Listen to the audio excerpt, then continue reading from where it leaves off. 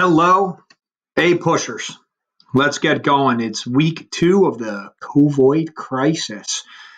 We are getting more into off of this stock market crash of 1929. We're going to get into the Great Depression, the Dust Bowl, Franklin, Delano, Roosevelt, and the New Deal. Okay? Now, I want you to pay attention because I'm going to be asking you to take kind of a series of steps this week, okay? I am just about to hit post on your work for the week. Guys, it looks a little something like this here, right? I want you to begin to watch this lecture video, okay? And pause as we get into some other activities.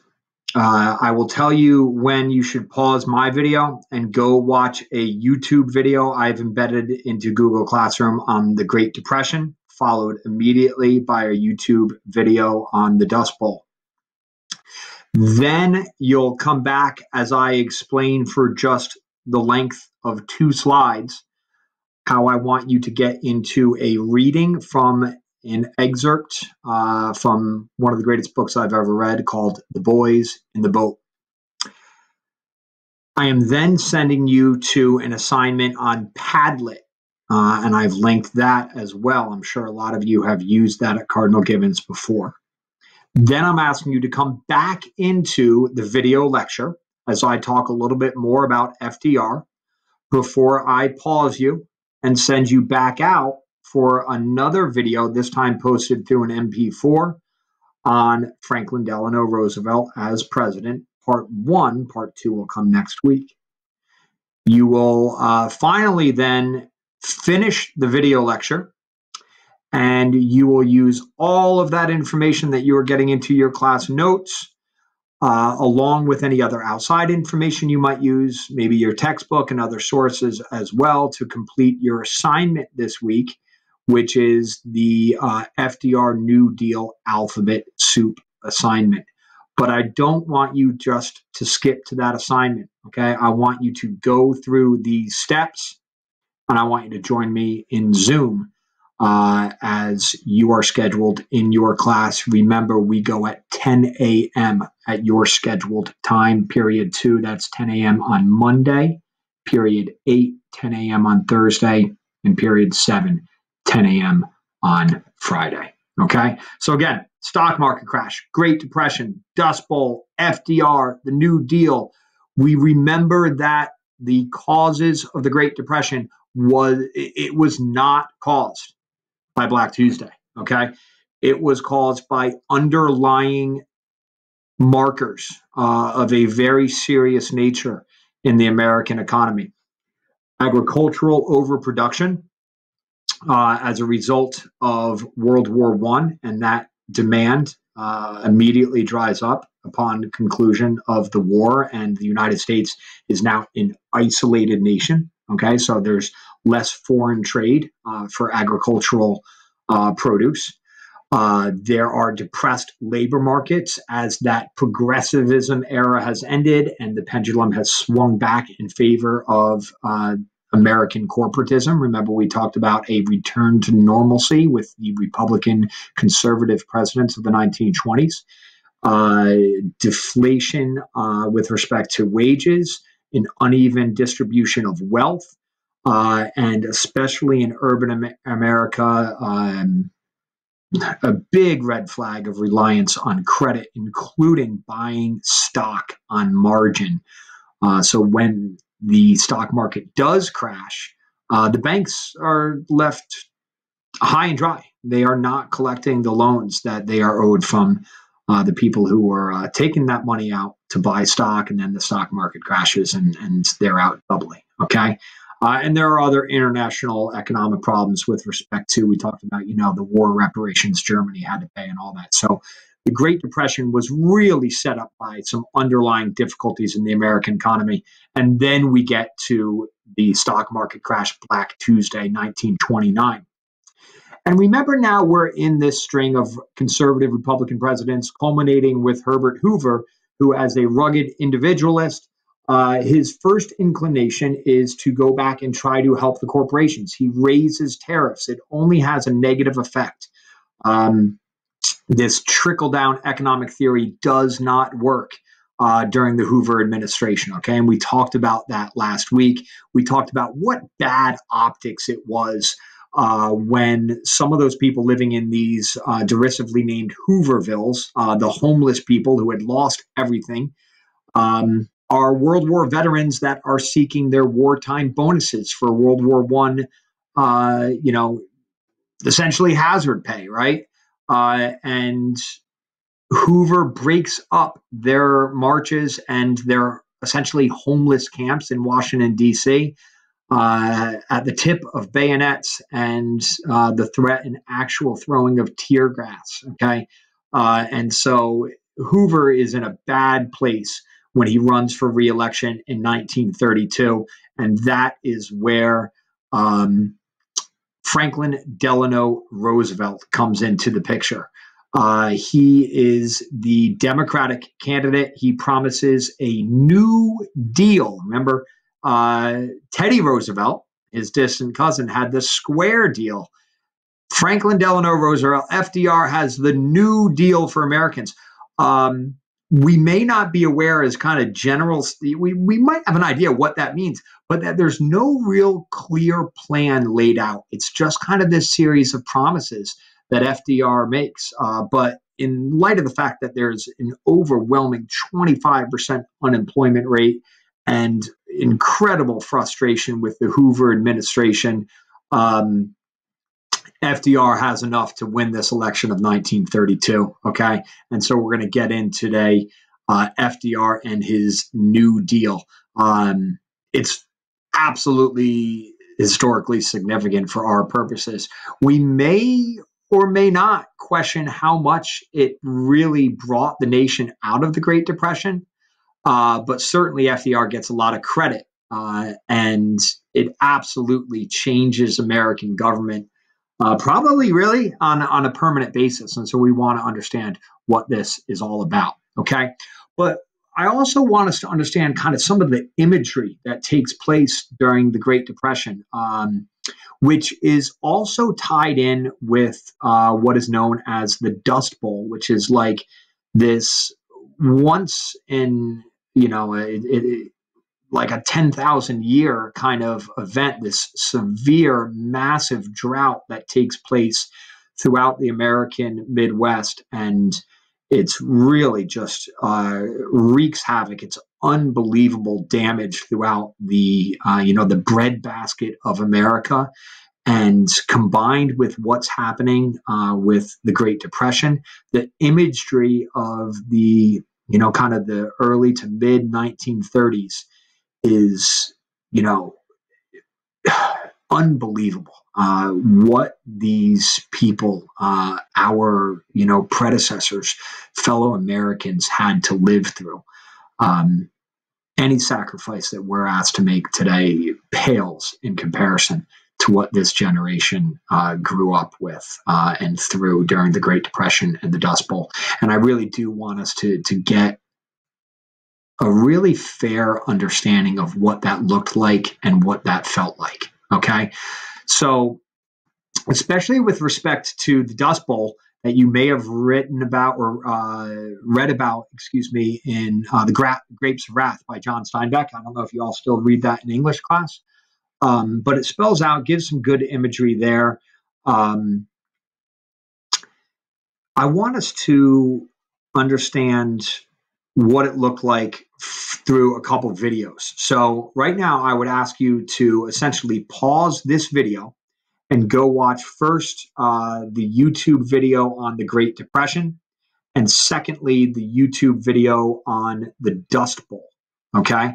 So pause that, get to those videos, and then come back to me here, all right?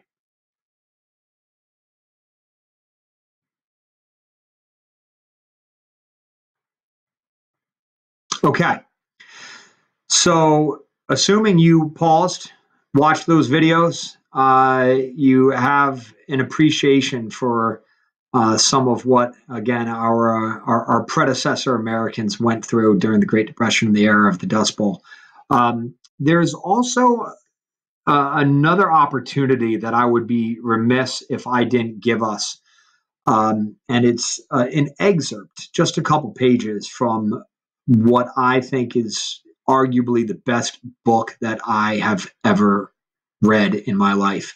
The book is called The Boys in the Boat, and it tells the story of a couple main characters in particular, but of a team of 9 Americans that are going for gold at the 1936 Berlin Olympics. They're looking to win a medal under the watchful eye of Adolf Hitler and crew.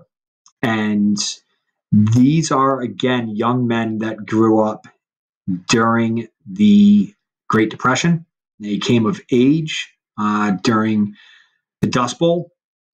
And this is an autobiographical account of what it is that they had to live through. And so what I would ask you to do, this reading should probably only take you maybe 15, 20 minutes to please read, annotate, kind of digest, really truly see if you can develop an appreciation for what these men lived through, these Americans lived through. Okay, so read, annotate, digest it, appreciate it.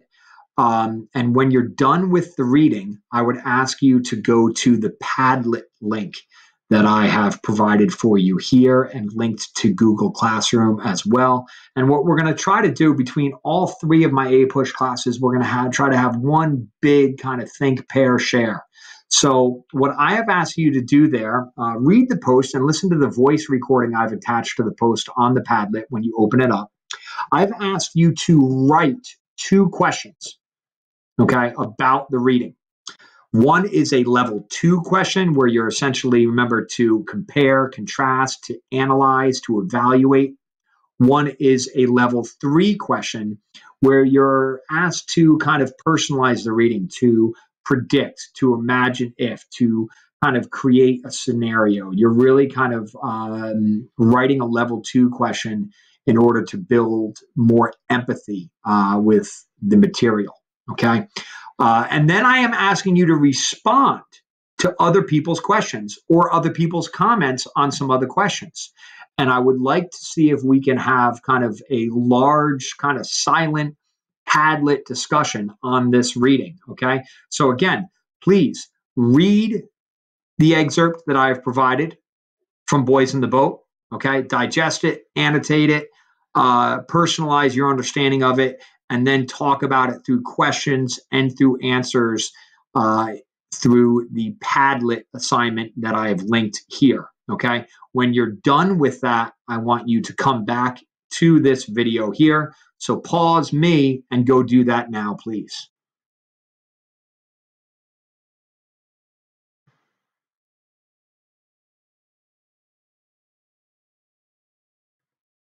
All right, assuming you have gone in there, and you may need to go back, by the way, right? Because if you were the first one to go, there's probably not much else to do. You know, you can't respond to anyone else.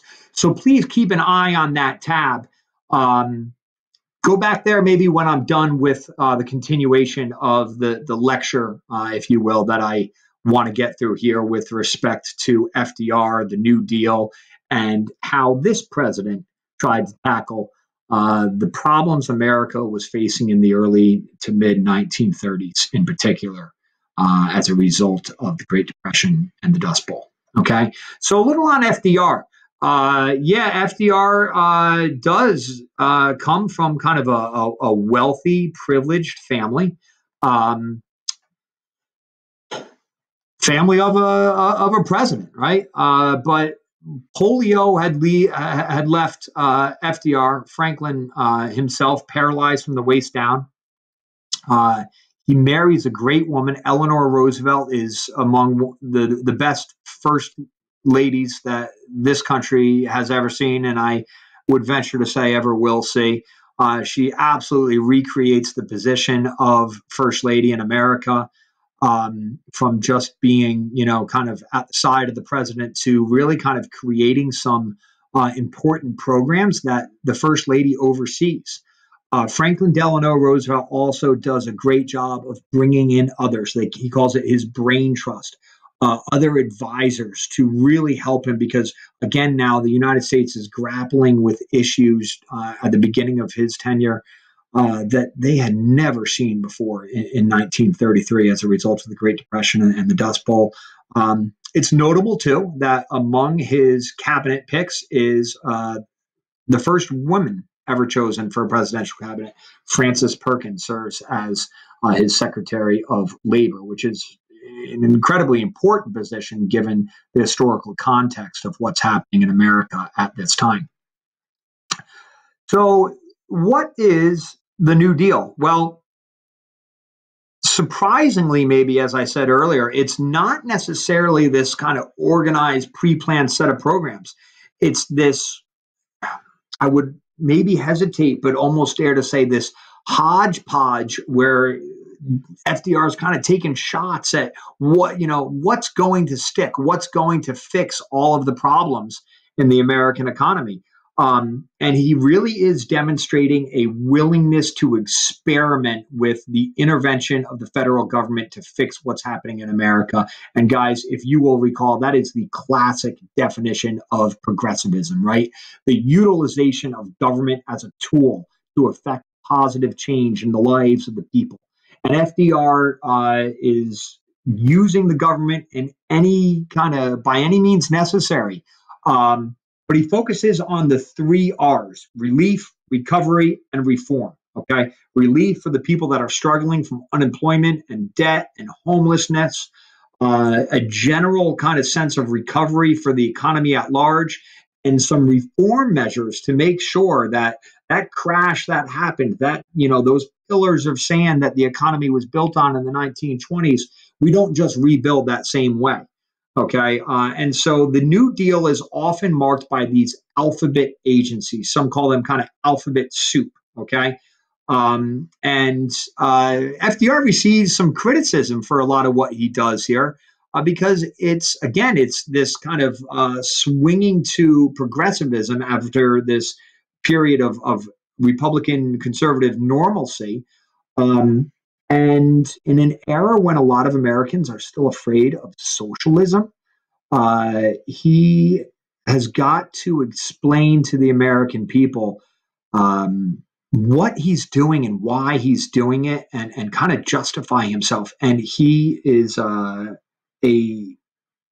revolutionary in terms of communicating with the American people through his fireside chats, radio addresses, where he's talking to the American people on like a regular kind of like weekly basis, where he's explaining to them what he's doing. He's explaining to us, the common people, what he's doing, why he's doing it, what this agency does, what that agency does, and how it's going to serve his objectives, especially with respect to one of those 3 R's for each and every program that he creates. Okay. And he goes about setting what he calls the 100 days, right? Starting March 4, 1933, that he implements quickly barrage of legislation coming from the executive branch and being passed by Congress to tackle the problems in the American economy. Now, this is somewhat arbitrary, right? 100 days. What does that really mean? Grand scheme of things, probably not that much, but FDR changes American politics forever.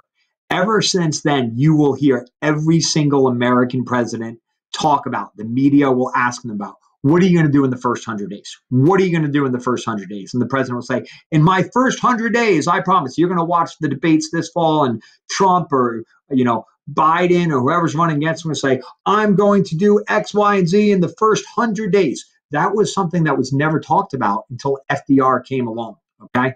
But he wants to give the American people this comforting sense that, hey, the federal government is in charge and the federal government's going to fix what's happening here. And this New Deal will be brought to the American people, and it's going to start in the first 100 days. And he goes right after, like I said, kind of a barrage of legislation. Okay. So what does he accomplish? What kind of measures are we talking about here? One thing is that because the banks are failing, remember, okay, he calls for a bank holiday. So in March of 1933, we're in his first 100 days, he calls for a 4 days off of bank. All the banks are closed, okay, and that's going to give him, the executive branch and the legislative branch, time to come up with a plan. There's going to be no more runs on the banks, okay? And by the time the banks open again, there's going to be a plan in place, all right? While he and Congress act, the banks are shut down for 4 days, and that's like immediately upon his being put into office. He wants to restore confidence in the banking industry for the American people. And again, he goes onto these fireside chats and he explains to the American people what's happening. FDR does an outstanding job as a communicator and in terms of getting the American people kind of on board with his vision. Okay. These would be, as we talk about the 3 R's, these would fall under reform. Okay, so he comes out with the, how to prevent the problems that happened during the Great Depression from happening again. The Emergency Banking Relief Act, is 1933, part of his first 100 days. Okay, that when he goes back to opening up the banks, only they figure out what banks are financially solvent, stable, and those ones open up again. The Glass-Steagall Act regulates how banks can invest customer deposits so that they can't take your money as a customer and put it into funds that are too risky, investing them kind of the wrong way, okay? So that your money will be there. And then he makes a promise that they will be there with the FDIC, the Federal Deposit Insurance Corporation, which says, and now it goes through revisions, but I think it's up to something like $250,000 or something like that per account. You, as a bank customer, are guaranteed that your money will be there. It is backed by the federal government. Okay. He establishes the Securities and Exchange Commission, the SEC, not the athletic conference, but the Government Oversight Committee on Wall Street, regulating how stock market functions, how Wall Street acts. Okay, so right off the bat, he recognizes that we need to reform the banking industry through governmental action. We talk about a progressive here, yeah? He also seeks, again, relief, right, for those people that are struggling. 25% unemployment rate. Millions of people are unemployed. So the New Deal creates jobs to assist these people. Job creation at the hands of the United States government. We see, I'm going to move my camera here. The United States Civilian Conservation Corps is the CCC. We talk about alphabet soup, is one such agency that employs men in park work, park maintenance, building parks, reforestation projects, all these sorts of things, okay? The PWA, the Public Works Administration, gives federal money to state and local government for other works projects, okay? So municipalities can build needs with respect to infrastructure and put men at work in building those projects, okay? The Federal Emergency Relief Act just gives money to state and local government so that they can spend it as they see fit, where they can best help their local communities and put men at work. So there's a number of these objectives that are really quite successful in terms of providing that first R relief, okay? And you see a couple of them up there on your screen. We also see recovery, right, addressed with the National Recovery Act that seeks to bring life back into the industrial economy. That's a little bit more progressive in terms of providing fair wages and hours, again, for workers. We had gone through that in the progressive era a little bit, but then had gotten away from it, okay? They draft codes that set kind of wages and hours and production limits and that sort of thing, okay? The Agricultural Adjustment Act actually pays farmers to cut production and increase prices. Remember, that had been a problem with the agricultural economy going all the way back towards, the populist era of the Gilded Age, right? That the farmers were in great debt, but there's all sorts of overproduction, especially with the advent of the technology that was becoming available to them at the time.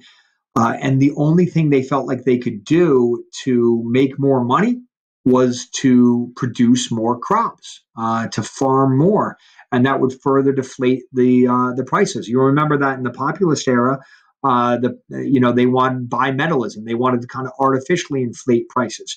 We see the same thing. We talked about it already. At the end of World War I, the agricultural sector is overproducing. Okay. And so, in order to raise prices, the Agricultural Adjustment Act kind of takes the incentive away from farmers to kind of try to spin their wheels to get out of their problems.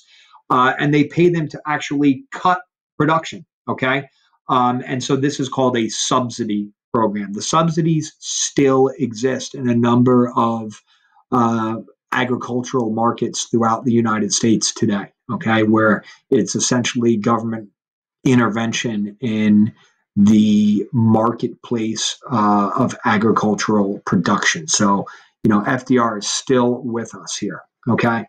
I think one of the most famous initiatives of the New Deal is the Tennessee Valley Authority, or the TVA, which was very significant right here in North Carolina, all the way out, as you'll see on this map here, especially through Tennessee.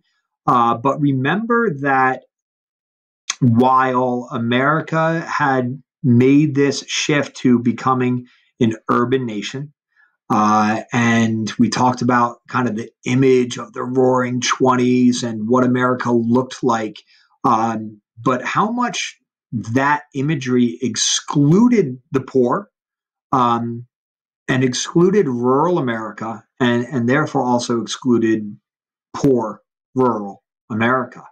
So there's a number of Americans that are essentially living in the relative Stone Ages compared to what urban America is going through. They have no electricity.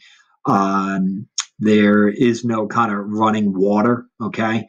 And so the TVA, the Tennessee Valley Authority, is a government agency throughout the region you see on your map that comes in and builds dams and power plants and chemical plants and brings power and electricity and running water throughout this entire region. And take a look at that map.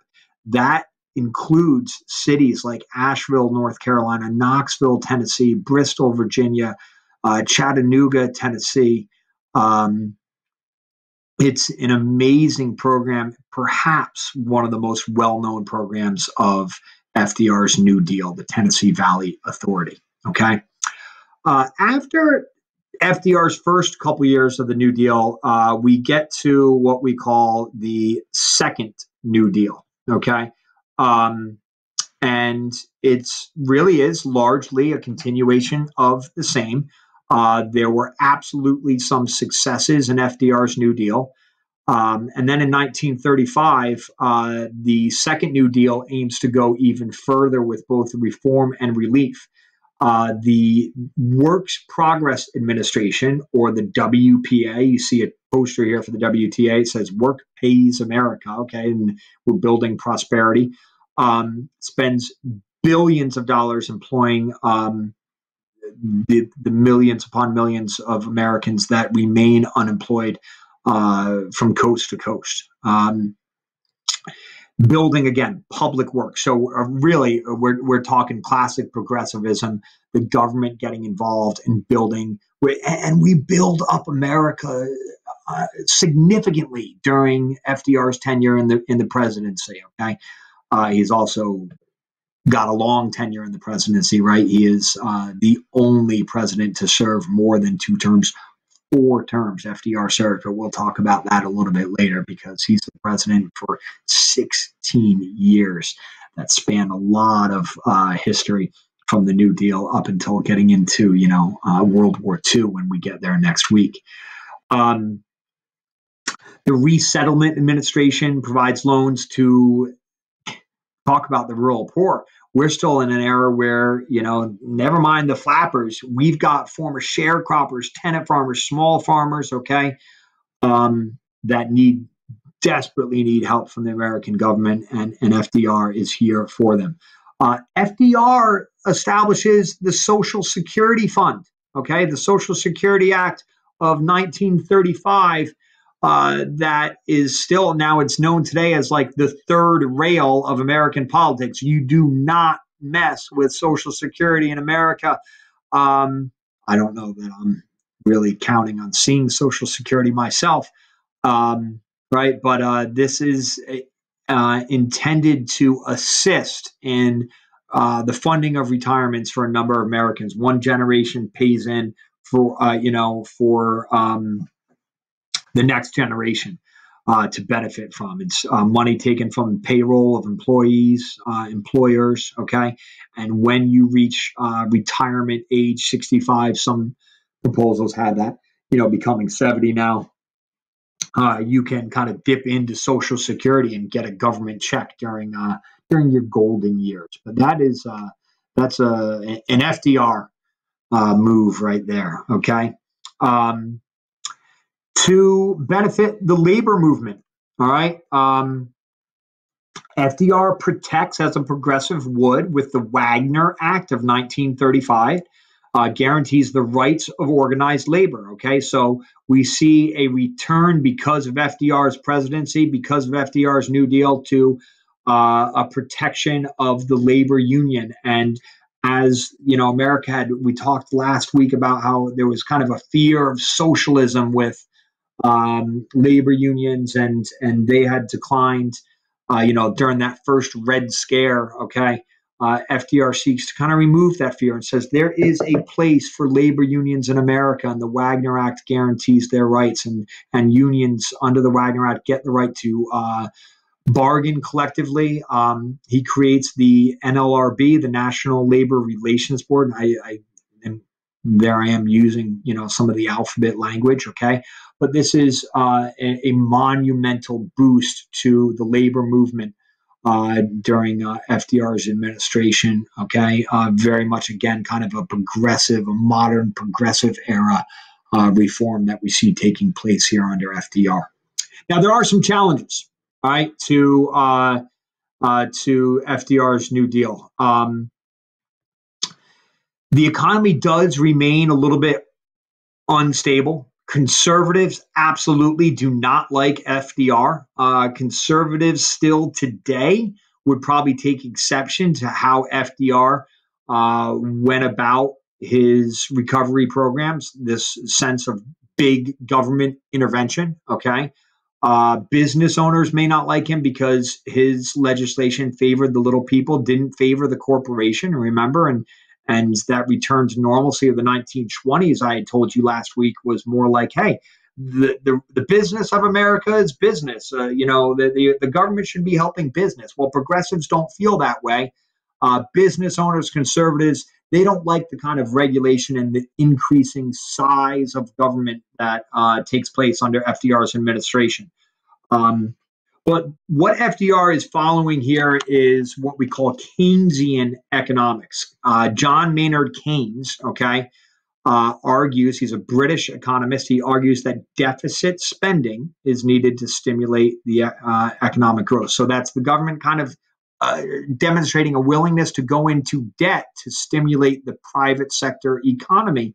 And that's called Keynesian economics. FDR absolutely buys into that. Liberal critics may not say that FDR is not doing enough for minority communities, okay, even the really poor. So again, let's put the brakes on here just for a hot second. We're in the 1930s, okay? That is still big time Jim Crow era America, and a lot of liberals, okay, progressives would make the argument that once again we have a progressive movement that's largely excluding African Americans and other minority communities. Okay, so there are a number of challenges to the New Deal that takes place. Okay, and And we can probably have an argument over how necessary the New Deal was with respect to some programs or others, that maybe the economy would eventually go through its cyclical bounce back, okay, from a trough to a peak once again. But certainly FDR's New Deal is incredibly important to understanding what was happening in the wake of the Great Depression and the Dust Bowl in America. Now, FDR, who I said is, the only president to serve more than 2 terms, also received some criticism for what they say is a court packing plan, right? So the Supreme Court had ruled that a couple of FDR's New Deal programs were unconstitutional. And in response to that, and trying to keep his vision for recovery and his philosophy on progressive government alive, FDR comes up with a plan to allow him to appoint additional Supreme Court justices. Okay. It's called the court packing plan. You'll see a little bit more. Pay attention to that cartoon right there, and you see what the Supreme Court had ruled is out, but Teddy Roosevelt is there. Listen, I don't like your decisions. From now on, you're going to have to work with someone who can see things my way. And both Democrats and Republicans see this as a check upon the constitutional checks and balances that Americans are so fond of in our Constitution. It is a significant, if rare, political defeat. Okay, but all in all, FDR is widely viewed as a very strong, popular, well-liked president. He certainly is divisive in the kind of progressive versus conservative battle that we still see in place in American politics. But undeniably notable, undeniably charismatic, a great communicator, revolutionary with his fireside chats. And he's able to overcome some of those rare political defeats that he suffers. We will talk more about FDR because, 16 years, there's more to talk about, okay? The impact of the New Deal, as I said, is absolutely notable, okay? It coalesces the Democratic Party among farmers and union members, urban America, immigrants. It establishes the federal government as having a role with respect to providing this safety net. That's what, when you hear safety net in American politics, you're probably talking about Social Security. But it does not end the Great Depression. It stems the tide. Absolutely. There's no arguing that. But I think a lot of people would say, well, the New Deal ended the Great Depression, and that's really not the case. We have talked a couple of times now how war, really, for better or worse, whether you like it or you don't, war is a boost to the American economy. And that's certainly what we see when America is ultimately drawn into World War II, which, remember, we had tried to stay out of because in the wake of World War I, right, we were an isolationist nation. The Republican Congress had rejected Democrat Woodrow Wilson's proposal for this League of Nations, and America had become an island and stayed an island in large part until, spoiler alert, we're kind of sucker punched into World War II. And that really is what we see as ending the Great Depression. But let's talk about what the New Deal did do, okay? And so in order to do that, I do have an assignment for you on Google Classroom. It's called FDR's New Deal Alphabet Soup. I want you to become familiar with a number of the more important alphabet agencies that FDR created during especially his first term and then the second New Deal, okay, beginning in 1935. But we should know by acronym a lot of these agencies, and maybe we should apply some of our own thinking to what do you think was important, what was maybe not so important, okay? Watch that video first, okay, on FDR. Do that New Deal worksheet. Take these notes. Do these things in the order I told you to do, and then we will Zoom next week. That's all I got for you today, guys. And I'll look forward to seeing you on Zoom. Take care.